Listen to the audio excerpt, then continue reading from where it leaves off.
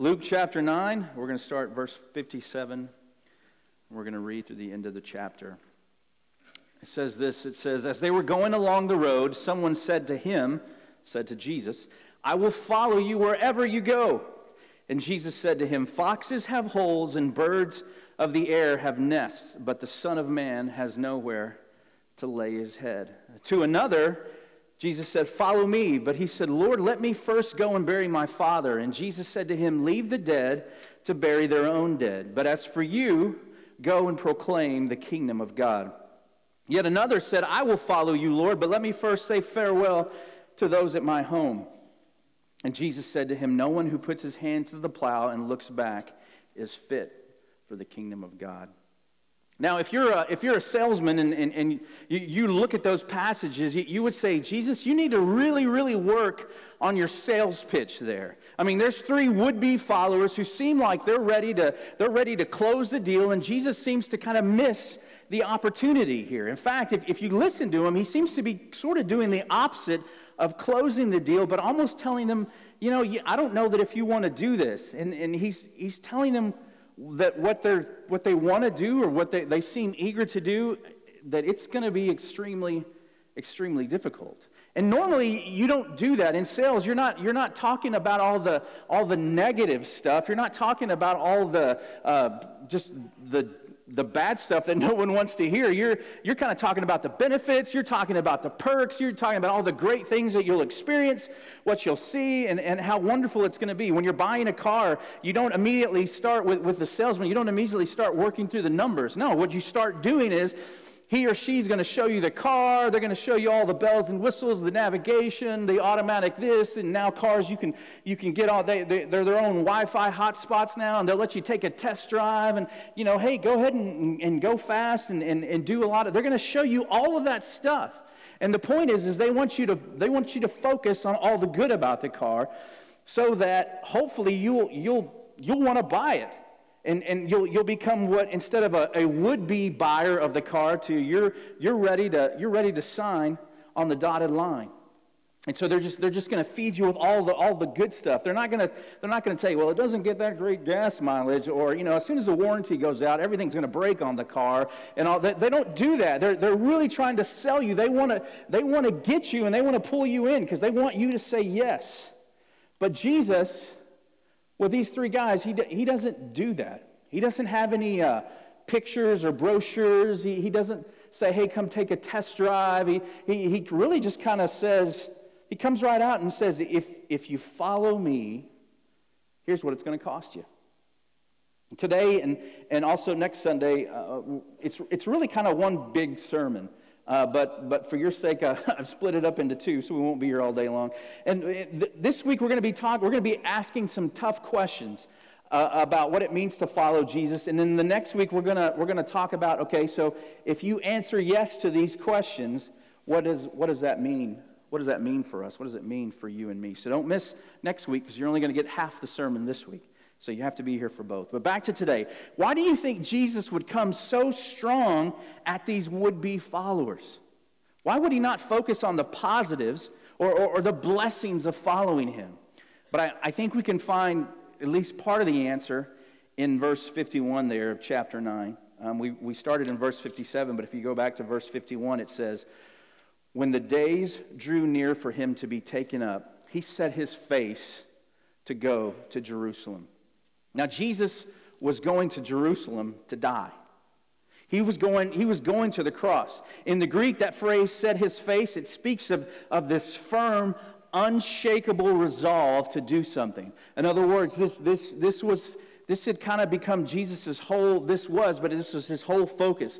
Jesus always knew what was before him. He knew the cross was coming, but I think now, possibly more than ever, the weight of the cross was growing heavier and heavier with each step.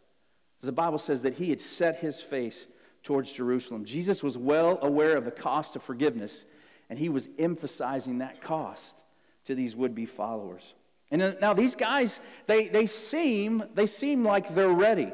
I mean, the first guy, he comes to Jesus and he says, I'll follow you wherever you go. And that phrase it's not just about physically following him, but it also has the connotation of I'll go wherever you go and I'm willing to pay the price. And the second guy, he's approached by Jesus and he was told to follow him. This guy says, I'm with you, Jesus, but let me take care of my dad. The third guy comes and he approaches Jesus. And like the first guy, he says, I'll follow you, but just let me go to my family and let me say goodbye. I'll be right with you. Now, I look at those three guys, and they all three seem like reasonable, genuine guys who obviously they're with Jesus. I mean, they're with him because they're talking to him. I mean, they're a part of the entourage that Jesus has going, but they're not followers. They're not followers yet. They haven't crossed the line from would-be to follower. They seem eager. At least two of them do. I don't know about the second one. I don't know why Jesus chose to approach him. But the first two most definitely come to Jesus and say, we'll follow you. And Jesus picks out the one in the middle. But in my mind, I would think Jesus would tell these guys, awesome. You guys want to follow me? I'm looking for followers.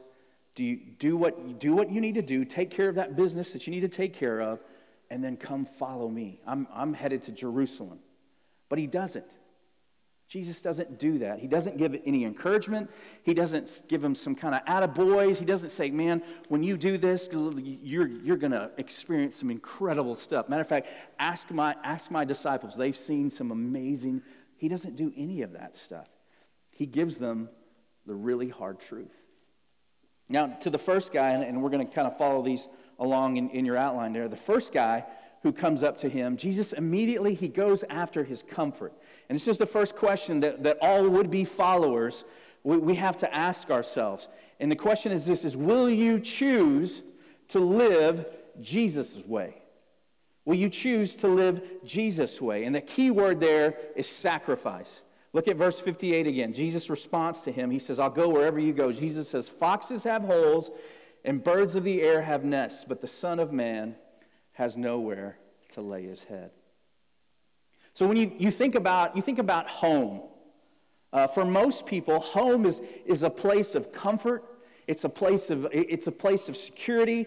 It's yours. It's your home. You don't really feel like you're at home when you're at a hotel. You don't really feel like you're at home when you're at someone else's house. Matter of fact, when our family was on vacation just a couple of weeks ago, we went online and we found a house where we wanted to stay, and we stayed there. And it was a great house, wonderful house, but I mean it wasn't ours, and so we kind of relaxed there. But you're real careful because the stuff, it's just not your stuff. It's not it doesn't belong to you. So you don't feel that way. It's just different. Home has your touch on it. It's your decorations. The chair has the lazy boy has your imprint on it. It's your bed. You don't sleep as good as you do normally when you're not in your own bed. It's a place to come and just relax, to feel at peace. It's home. It's comfortable.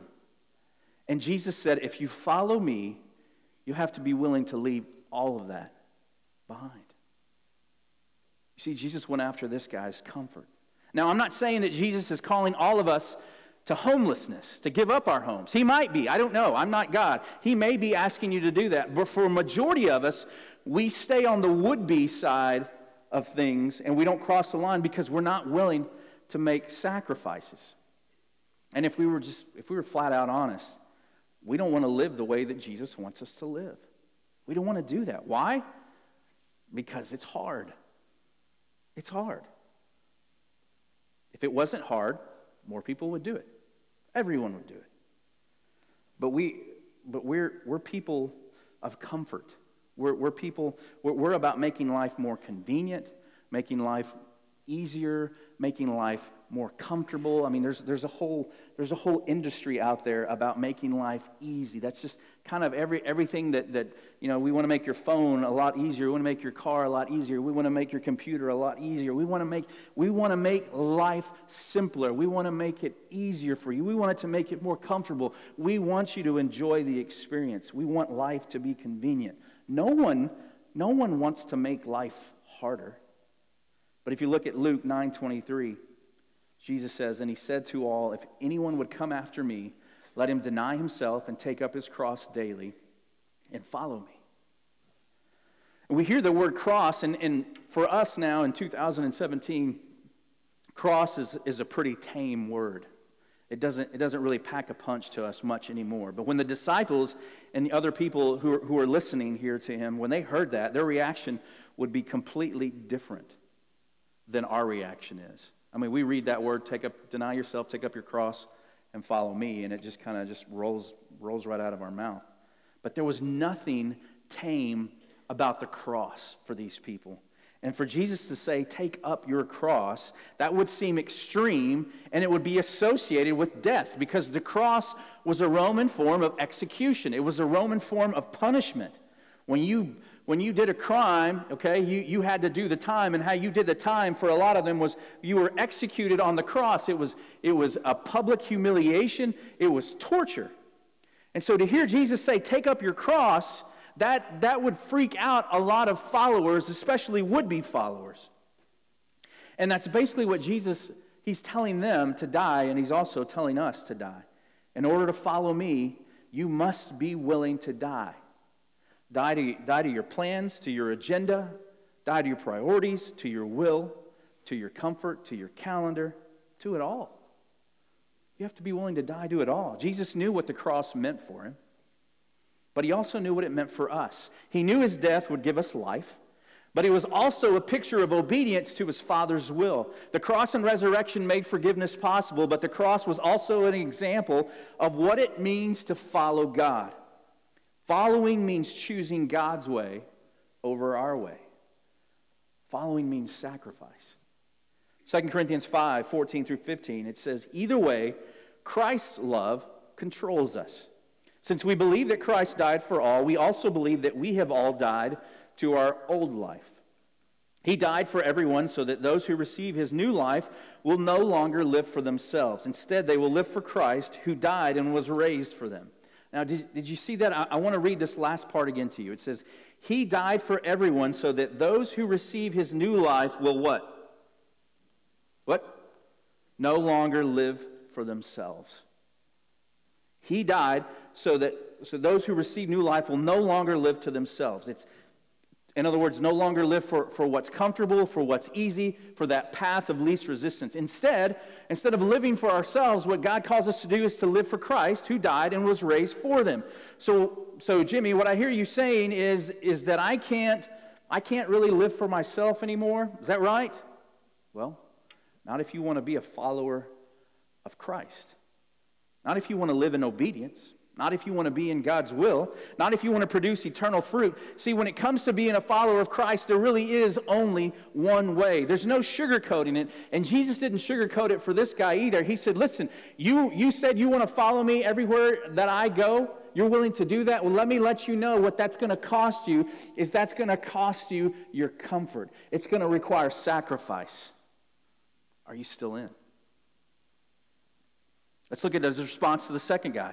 The second guy, with the first guy, he went right after his comfort. With this guy, he's going right after his agenda. And this is the second question that all would-be followers that we have to ask ourselves is, will you change your priorities? Will you change your priorities? And the key word there is transformation. Look at verse 59 again. It says, to another, he says to the second guy, he said, follow me. But this guy responded, Lord, let me first go and bury my father. Now, this guy, obviously, he loves his dad. And it sounds like he's doing the responsible thing. In fact, Jesus' answer seems kind of harsh because Jesus says, hey, leave the dead to bury their own dead. This guy says, well, let me go bury my father. And Jesus says, hey, let the dead bury their own dead. So it seems kind of harsh the way that Jesus is answering this guy, but here's what you need to understand. Jesus isn't asking this guy to ignore his sick father or not to attend his funeral. This is not what's going on here. In fact, if this guy's father was that close to dying or had already died, scholars say that this guy, he wouldn't be with Jesus. He would be home with his father. Jesus is not asking this guy to break a commandment, to not honor his father. Scholars and you read in commentaries, it's basically what this man is saying is kind of like, you know what, my dad is getting up in age. He's getting older, and so once he passes away, then what that I'll receive is inheritance, and then it will probably be a little bit more financially feasible for me to go with you. Then things will have lined up. Basically, this guy's saying, I think right now the timing it's just not right, Jesus.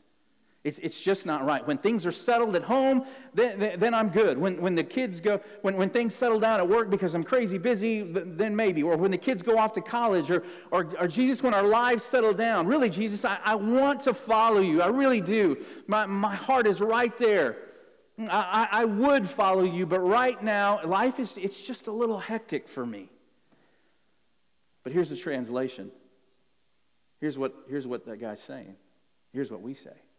Translation, I've got more important things to take care of. I've got more important things to take care of. Romans 12:2 says, don't change yourselves to be like the people of this world, but let God change you inside with a new way of thinking. Then you'll be able to understand and accept what God wants for you. You will be able to know what is good and pleasing to Him and what is perfect. You see, the whole idea is that when Jesus comes into your life, that He transforms how you live. It completely changes you. And I think too many of us, me included sometimes, I think too many of us, we look like the rest of the world.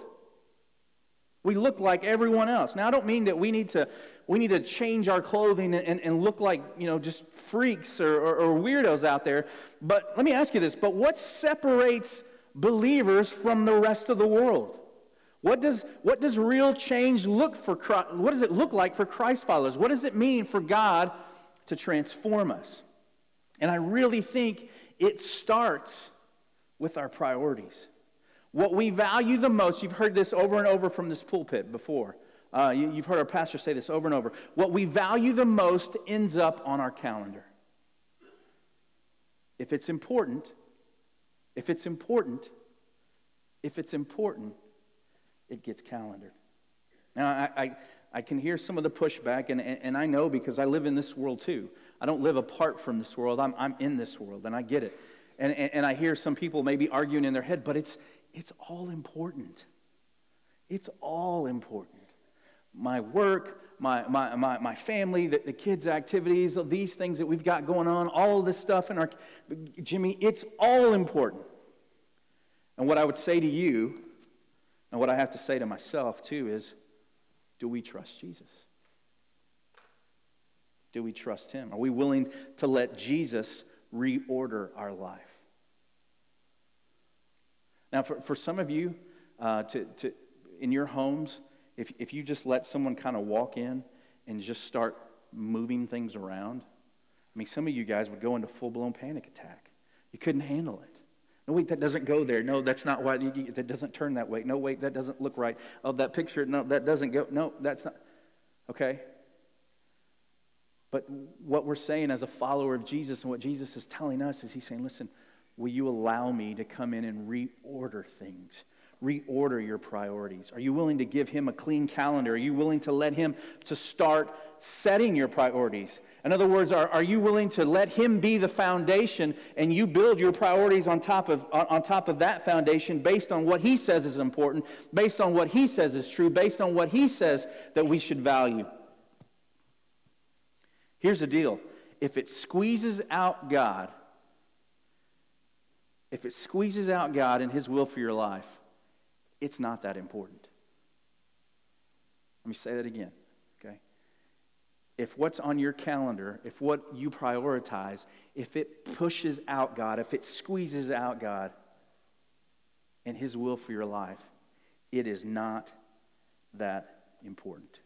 Nothing is more important than God's plan and direction for your life. Ephesians 4:22 and through 24 says, so get rid of your old self, which made you live as you used to. The old self that was being destroyed by its deceitful desires.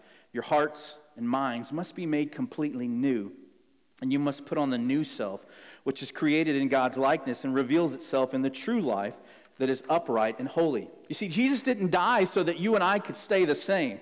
Jesus didn't die so that we could just continue to live our lives and just go, Jesus, thank you for that cross.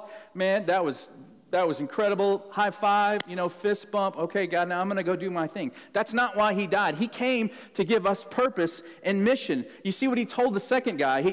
He told him exactly what he was supposed to do and what we're called to do. He said, but as for you, go and proclaim the kingdom of God. This guy said, let me go take care of these priorities. Let me go take care of these things that are more important to me right now. But Jesus says, listen, you need to let go of that, and you need to go and proclaim the kingdom of God. That is your purpose. We need to let God transform us. You die to your agenda, you die to your priorities, and you use your God-given talents, your gifts, your resources, your abilities, and you proclaim the kingdom of God. And basically what Jesus was asking this guy, and what he's asking you as me, is he's saying, who's first? Who's first? Because if you say, Jesus, the timing's just not right, I need to go take care of this, guess what? Jesus isn't first. But you understand, this is really important. I mean, is it more important than God? Well, that's easy for you to say, Jimmy. You're up there on the pulpit, and you're talking about this. You don't know what I'm going through. You're right, I don't know what you're going through. But I live in the same world that you live, and I go through some of the same temptations that you go through. I'm part of all the struggles that some of you guys go through as well. But more important than that, God knows exactly what you're going through. And Jesus says, let me prioritize your life. And if you trust me, then we'll take care of things. Things will work out. Who's first? Let's look at how he responds to the third guy, to this last guy. So for the first guy, he went after his comfort, okay? The second guy, he went after his agenda. And to this third guy, Jesus goes right after his commitment. And this is the third question that all would-be followers, we have to ask ourselves is, will you cherish Jesus above all things? And the key word there is perseverance. If you look at verse 61, it says, yet another said, I will follow you, Lord, but let me first say farewell to those at my home. And then Jesus told him, he said, no one who puts his hand to the plow and looks back is fit for the kingdom of God. If you know anything about farming in New Testament times, I mean, you had your beast up front of you, and you had it rained, and it was pulling your plow. And so it took a lot of strength, it took a lot of effort to keep that plow going, right? To keep it, but not only going, helping forward and guide it, but just to keep it straight. And what Jesus is saying, listen, if you're plowing and you're busy looking back or you're busy getting distracted, he says, listen, you can't do that. Because if you get distracted, then guess what? You're not guiding the plow how it should go, and you're going to have crooked rows, or you may actually run into something that you've already planted and destroy the crops. That's something that you've already done. And so Jesus is reminding us, he's saying, listen, you have to cherish me above all things. Now, for those of you who are married, what happens when your spouse has a wandering eye? It ain't good, is it? It's not good. Why is the wandering eye a problem? Well, it's a problem because they're not focused on you. They're not focused on that relationship. You are supposed to be the love of their life. You are supposed to be kind of the center of their world. Their eyes should be locked on you and nobody else. A wandering eye could probably get you a black eye. That's just a joke. I'm joking, of course. But you get the idea. Relationships don't work. Marriages don't work when your husband or your wife, when you're together, but they're constantly over here looking and kind of checking other people out or and it just, your focus, your attention is supposed to be on that. And in the marriage vows, you might hear the word cherish used when husbands and wives are making a promise to one another. And the whole idea about cherishing is that this idea is that nothing will come between the two of you. You won't have to compete. You're saying to your wife or you're saying to your husband, you're not going to have to compete for my attention. You're not going to have to wonder if I love you. You're not going to have to wonder if I'm going to be there for you. If I'm all yours, I will cherish you above all others. And here's the second part of that promise. I will cherish you above all others, and it will always be that way. And so Jesus was asking this guy, will you cherish me? we always cherish this relationship. Jesus wanted this guy to understand that all other relationships have to take a back seat to our relationship with him. All relationships. Well, that sounds awfully arrogant and selfish of Jesus. Well, he's God.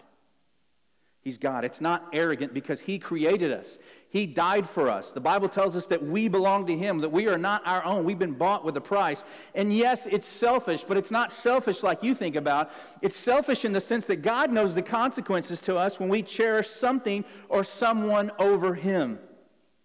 And those consequences are never, ever good. God, like the good father that he is, knows what happens to us. He sees it. He knows what happens when we allow anything or anyone to take his rightful place in our lives. That's the jealousy that talks about. God knows what is best for us. God knows what is good for us. He created us. He knows that he is the best for us, and he is the life giver, and he is our all. He knows that. But when God sees us choosing something other than what is best, and when you choose something other than God, then you are choosing something other than what is best for you.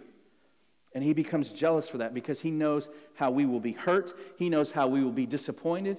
He knows how we will be in shame over our decisions. He knows that it is not good for us. God and God alone is concerned about our ultimate good. And it's not just a concern for the present, for here and now, but it's also a concern he has for our future. Satan, devil, the enemy, whatever you want to call him, the Bible says he's out to steal, kill, and destroy. And that's the whole purpose of his existence. And when we cherish something or someone other than God, we are giving Satan a foothold in our lives. And we're giving him the opportunity to kind of wedge himself in between us and God. Hebrews 12, 1 and 2 says, "Therefore, since we are surrounded by such a great cloud of witnesses, let us throw off everything that hinders and the sin that so easily entangles, and let us run with perseverance the race marked out for us, fixing our eyes on Jesus, the pioneer and perfecter of faith. For the joy set before him, he endured the cross, scorning its shame, and sat down at the right hand of the throne of God." There's two key phrases there that I want to focus on really quick. And the first one is throw off, and the second one is fix our eyes. Why throw it off? Because all it does is it brings you down. When you run a race, you don't want anything to be slowing you down. Some of you run in 5Ks, or you do marathons, or you do triathlons, and the only thing you're working on is speed. You want to get finished. You want to get done as fast as you can. And you're not carrying a lot of extra stuff. You're not carrying a lot of extra junk because you know it slows you down. The less you have, the less you weigh, the faster you go. You watch Olympic runners. I mean, they just have just basic gear on. And even now, swimmers, they have these speed suits that help them to go faster through the water. The whole point is speed. It's just the whole idea that you don't want anything to encumber you, anything to slow you down. And the writer of Hebrews says we need to get rid of anything that will keep us from running towards God. He is the goal. He is the prize.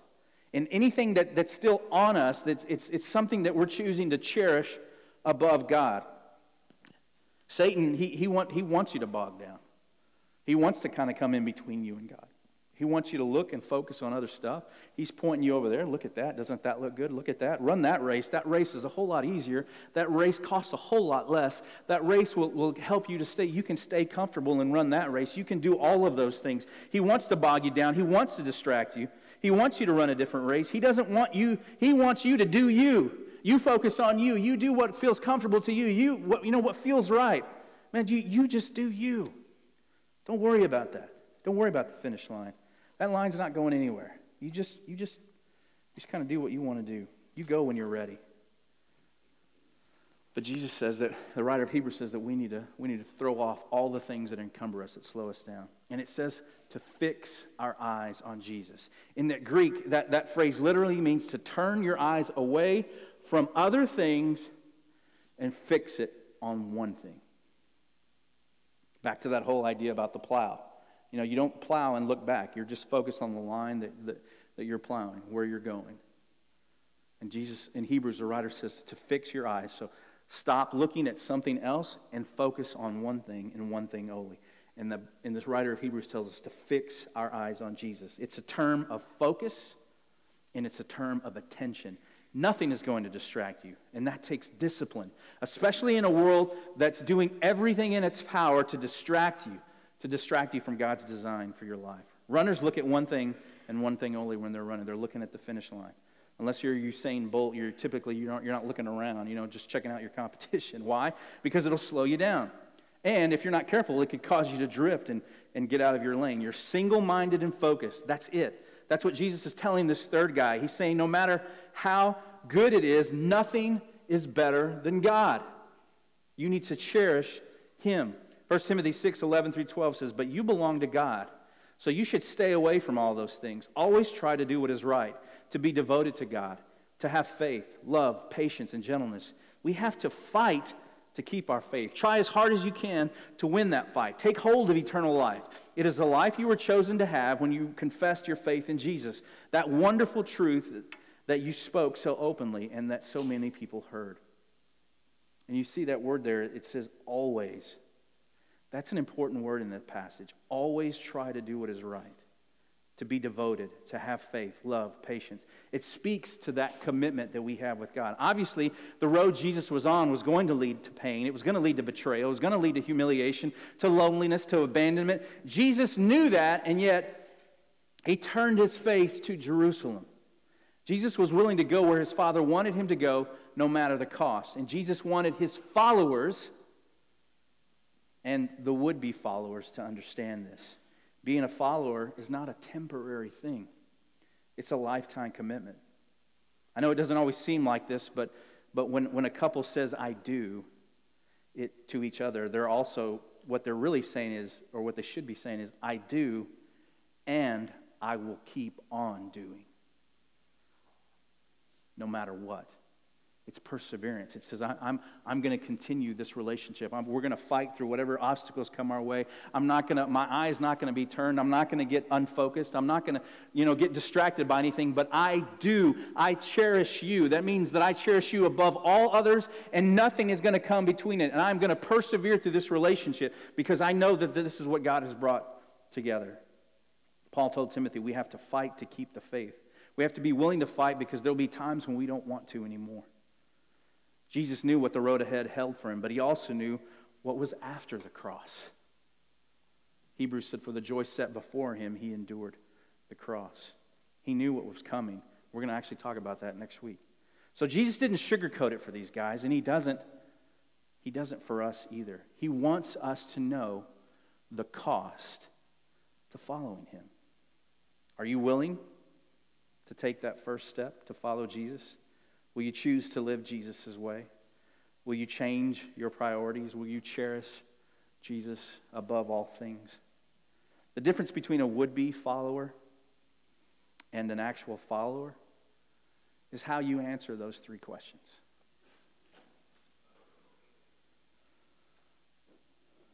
Will you choose to live His way? Will you change your priorities? Will you cherish Him above all things? Jesus requires sacrifice. He wants to transform our lives. Jesus calls us to follow Him no matter what. But let me tell you this, okay? If you say yes, you will never regret it. If you answer yes to those questions, you'll never forget it.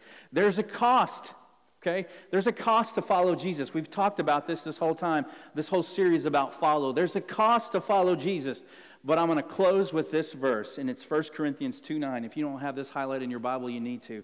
It says, but just as it is written, things that no eye has seen, or ear has heard, or mind imagined, are the things that God has prepared for those who love Him, for those who follow Him, for those who say yes to Him. No eye has seen, or ear has heard, or mind imagined, are the things that God has prepared for His followers.